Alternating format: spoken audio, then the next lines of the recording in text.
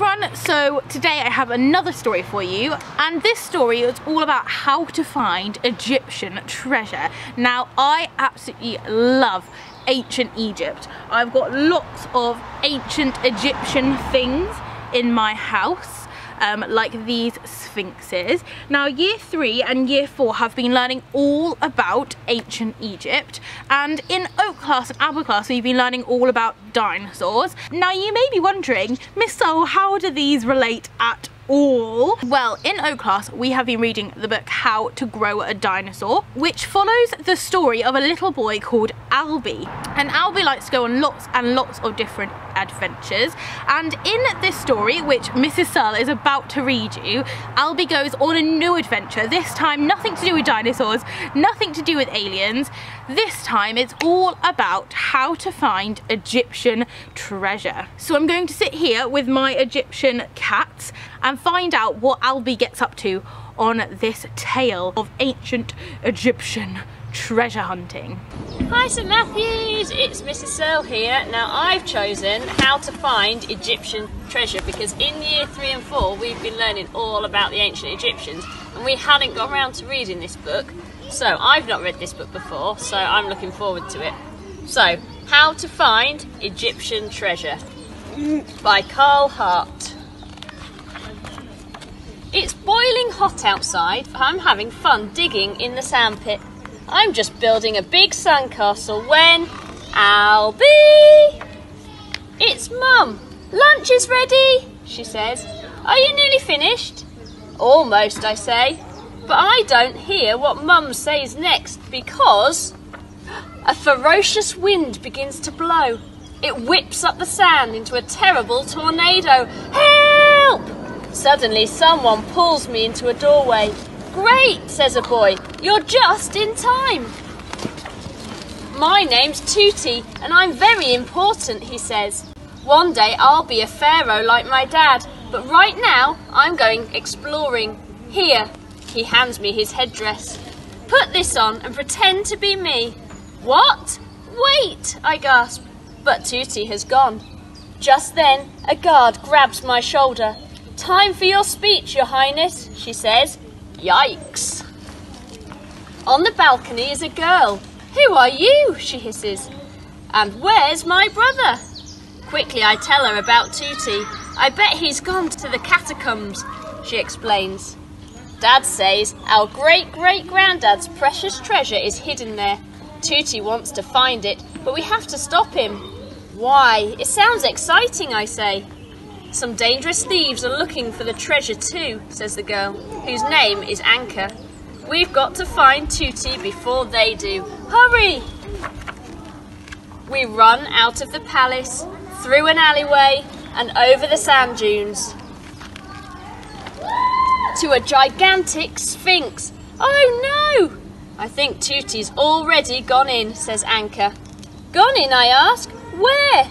Anchor pulls at the corner of a stone and a hidden door grinds open. We tiptoe into the darkness and down a long tunnel. Got you! It's Tootie. Haha, scared you, he chuckles. Tootie, cries Anchor. We've got to get out of here. Do we have to, moans Tootie. Treasure hunting is fun. But as we turn to leave, footsteps echo down the tunnel behind us. Uh-oh. We scuttle through the darkness until we reach a huge room. Quick, I say, in here! We dive into a chest and huddle together. Outside, the footsteps get closer. I know you're in here, growls a voice. Come on out! I try not to move, but the dust is tickling my nose. Then, achoo! The bottom of the chest falls away and we shoot down a slippery slope. Whoa! Tumble down a pile of rocks, and land in a clattering heap. Oof!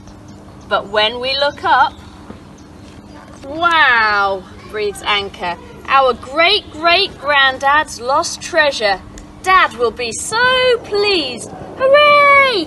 There's just one little problem, says Tootie. How are we going to get home? If someone got the treasure in, I say, then we must be able to get out. I spot a golden sarcophagus in the corner. Perhaps this guy can help. I laugh. I pretend to shake his hand and rumble, rumble, rumble. The sarcophagus begins to open. Oh no, cries Tooty. The ghost of King Ra is coming to get us. Wait here, says Anchor. She disappears inside and the lid bangs shut. Anchor, no, Tooty wails. Nothing happens for a long time and then, boo! Haha, scared you, laughs Anchor. But Tooty, look, I say. Anchor's found the way out. Back at the palace, a delicious smell fills the air. Lunchtime, great, cries Tooty. I'm starving. I give my new friends a hug. I'd better go, I say. I think my lunch is ready too. Thanks for helping us, says Anchor. We'll tell our dad where the treasure is so he can keep it safe forever. Well done, Tooty, I say. You'll make a great pharaoh one day. Uh-oh. Thank you for listening, St Matthews. Hope you're staying safe. See you soon. Bye. So there we have it. What a really good story, and it seems like Albie is about to go on another adventure. So if you did enjoy this book, I can definitely pop back to school and see if I can find any other Albie adventure books. Now I have a little challenge for you. If you had broken into a pyramid and you found a treasure chest, what would you like to find in it when you opened it up? Would you like it to be like a pirate's treasure full of gems and maybe gold coins? Or perhaps you'd want to open it up and find a whole treasure chest full of Lego or sweeties? Or toys. If it was me, I'd like to open up and find a whole treasure chest full of puppies and kittens. Oh, that would be my favourite thing to find. So I would love it if you'd write your own story about breaking into an Egyptian pyramid and finding a treasure chest, and when you open it up, what do you find inside? And of course you could draw pictures of whatever treasure you found and write lots of lovely adjectives as to how to describe it. I cannot wait to find out what you would want to find if you were looking for some treasure.